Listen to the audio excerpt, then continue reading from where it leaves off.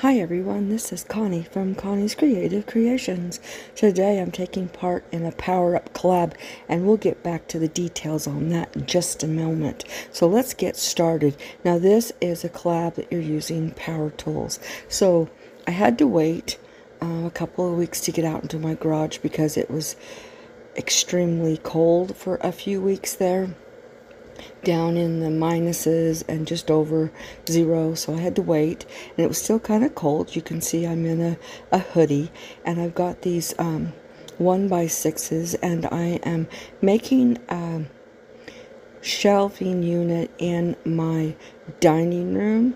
I have a wall that has some stuff on it and shelves, and it's where everyone walks past it and they bang in their head into it. So I wanted to put something that would keep you from banging into that. So I'm getting these 1x6s. I am going to be cutting. I cut 5 pieces, and here I am sanding them. Now a couple of them were a little bit bowed, so you'll see in just a moment after I use this. Is my orbital sander that I'm using. I have used my sander so much. This is my third. I've burned out the the motor on my others. So I do have other sanders. I have a belt sander, and then I have a big one. Okay, now to the information on this. This is the Power Up Collab. The host is Can Sarah DIY It and Crafty Unleashed by Robin. And then there's a bunch of us that's in this collaboration. There will be a playlist. The link will be down in the description box, as well as Robin's and Sarah's links. Now this, what I'm using is a planer. So it cuts off the top layer of the wood. And that helped me straighten out these pieces of wood.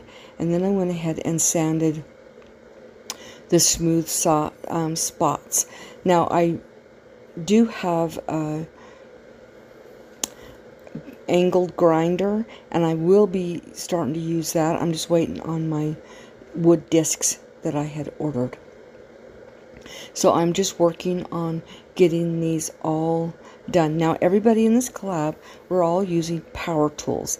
Now the power tools that I end up using, of course, is I used my miter saw, using my orbital sander, using my handheld planer. I'm going to also use 2 drills and my table saw. So I was going to use some other things, but I thought I'll save some other ones for another time. I absolutely love working with wood. The table I'm working on, my workbench,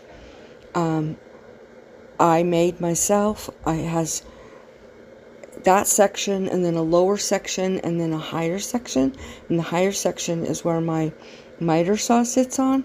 And then I built another one, and you'll see in a minute, that is on wheels, so I can pull it out to the center of the garage, and I can go all the way around it and work on it. And that's where my table saw, I made it so that my table saw sits down in it, so that I can use my table saw, and no issues there at all. Now here you can see I'm just hooking these together. As you can see, I'm struggling a little bit, and I should have pulled out my other table then, but I had a bunch of stuff. All the tile from when I did my kitchen was leaning against it, and I didn't want to mess with it that day. So I figured it out. I just put it down on the floor, and I figured out how to do it. Now I'm using 1 drill to drill the pilot hole. If you do not drill pilot holes, your wood will crack and split. Now I did have some of that going on, and that was my fault because of where I placed it, and I had to fix it. But my other drill is to drive the screws in. The first drill is, it's battery operated. It's not as strong as my drill that has a cord. The motor on hook on that one is so much stronger that I can do almost anything with it. Okay, so now I'm getting this all done up like in a box. And then I'm going to put another shelf in the middle. And when I stand it up, I know I gotta stabilize this because it was kind of wobbly. So I ended up cutting a piece of wood that was like a 1x2, and I put it straight up and down in the back to hold it stable, and it works. So here I am just putting that shelf in. Like I said, I'm just driving the holes in there just so that I make sure. Now, it didn't want to stay where I wanted it, so I had to force it. So, yeah. But I got it all done. But then I decided, you know what, I don't want it just looking like this. I wanted to put a top on it. So, back this last summer, I took apart a very old and very broken, beyond repair piano. And so I took it apart, and I've got all that wood. And so I'm going to use part of that wood for the top of this. And that I was going to stain it, but it's beautiful wood. I didn't even need to stain it. I just sealed it. And the bottom of this, I am going to paint white.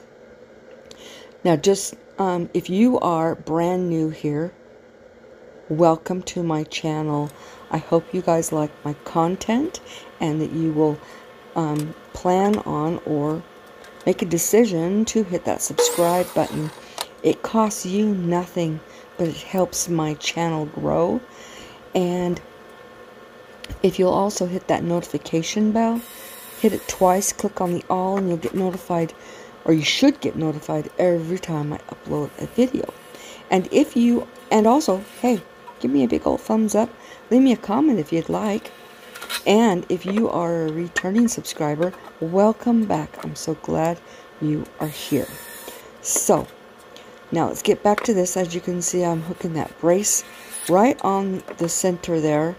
And so it is stable. It's not going anywhere.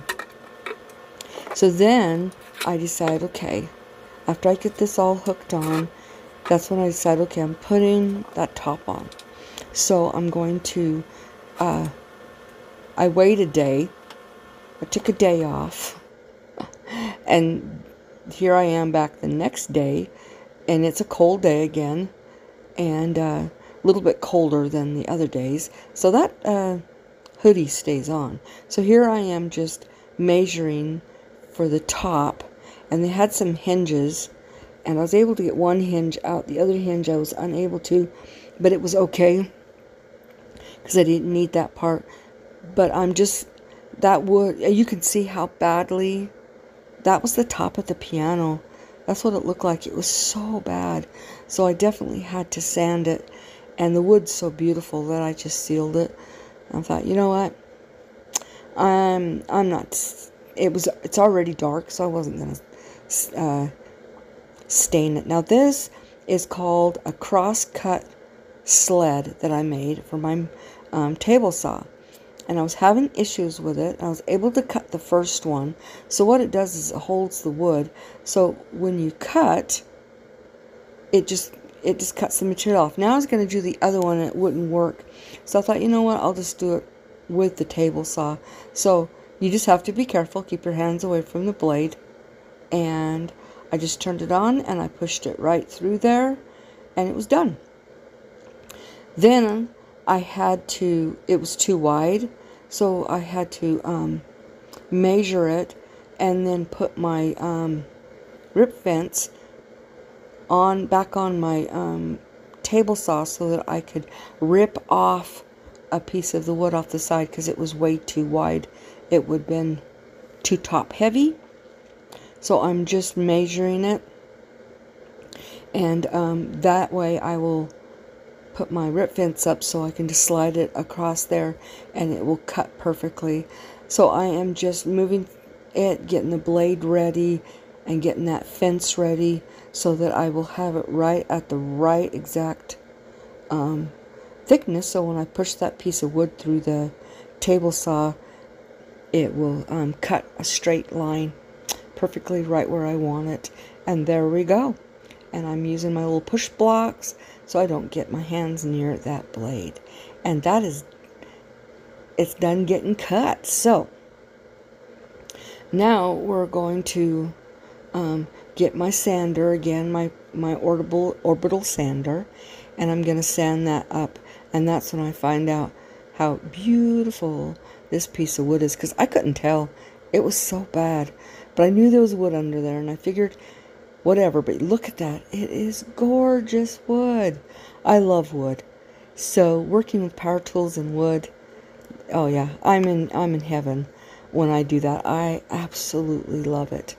So I'm just getting that all sanded, and then I had to go get 120 grit and sanded it, and now I'm placing it on the putting it upside down on it, and then I'm just going to drive pilot holes and put the screws in. Now these screws are 1.5 inches because this wood is 1 inch each, so I knew it wouldn't go all the way through, and I always measure anyway so I could get that all done. Then after that, it was getting super cold, so my hands were freezing. Even though I have a heater blowing on me, it didn't matter. So I put it aside for a couple of days during some cold days, and now I'm back on today actually, and this is a really warm day today. It got up to, well, not really warm, it got up to 54 or 55, but that's pleasant in my garage. So here I am just sanding up some any rough edges that is left from when I was doing all the different sand cutting and stuff. And then what I'm going to do is grab some white, ready to use white paint that has a primer in it, and it's house paint, and that's okay.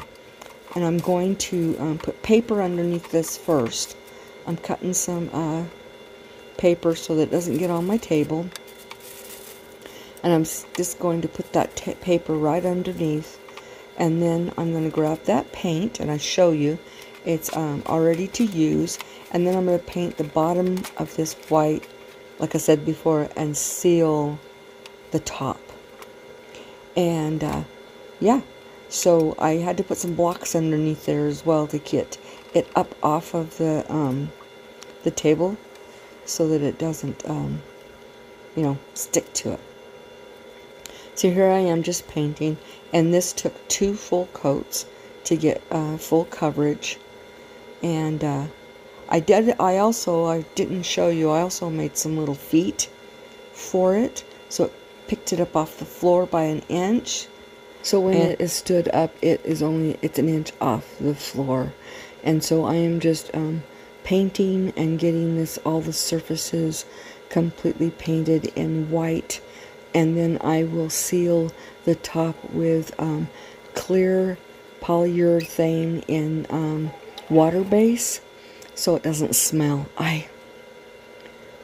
I know that the oil base sometimes will give you a better coverage, but this you can do more than 1 coat if you decide to, as well as the other. It just, there's no smell, so I can take it in the house and do it if I want to. Okay, and with this challenge, we are having a gift away, and you need to comment on my video as well as everyone else's. They will all have a secret word, and you'll have to write that in the comments. If you win, it will be a $50 Amazon gift card, and they'll pick the winner 1 week from today. So my secret word is something I'm working with, but it's not power tools. So if you can figure out what that is, I say it many times in this video that I just love it. So good luck.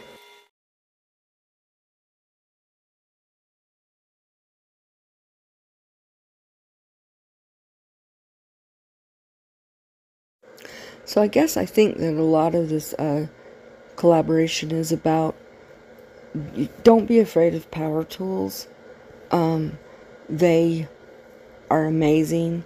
I have table saw, miter saw, circular saw, jigsaw, scroll saw.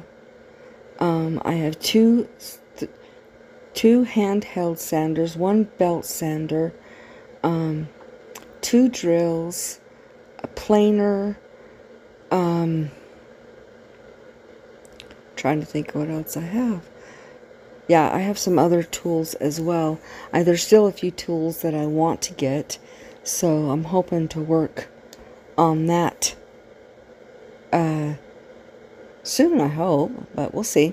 Okay, so now this is the polyurethane, and look at how beautiful this wood looks when after it gets that polyurethane on it. The grain just jumps out. Now, I have worked with wood for over 30 years, and I love the smell of wood. I love working with it. I love making things with it. But yeah, isn't this just gorgeous? I just absolutely love.